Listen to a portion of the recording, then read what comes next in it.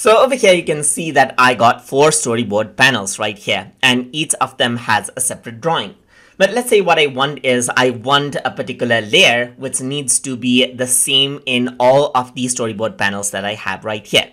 So in order to do that, you can go around over here and then create out a new layer. So I'm just going to go around, create out a new layer, select a brush, and I'm going to select, let's say for example, the color right here.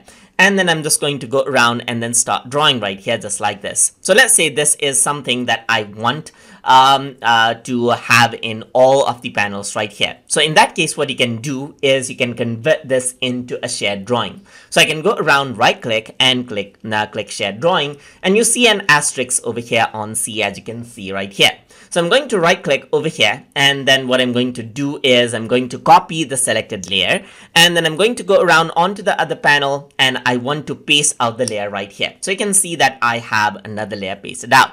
I can go around over here, and then I'm going to paste layer over here as well, just like this. And I'm going to go around over here and paste out the layer over here as well. So you can see that now that particular drawing is in all of the layers right here. So you can select in which layer you want that particular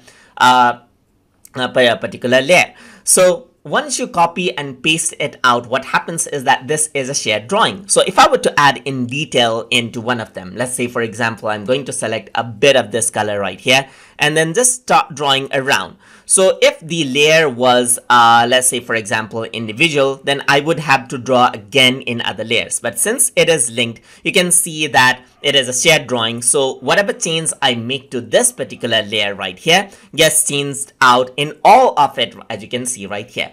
But let's say you want some layer to be unique. Then what you can do is you can right click, and over here you can unlink from shared drawing. So now if I were to go around and make any changes right here on this particular layer, the changes will not reflect in other shared drawings right here. I can go around onto other shared drawings and then add in details, let's say for example this color right here, and then what happens is that there you go, it is copied onto other linked layers, as you can see, but not on this particular layer which has been unlinked.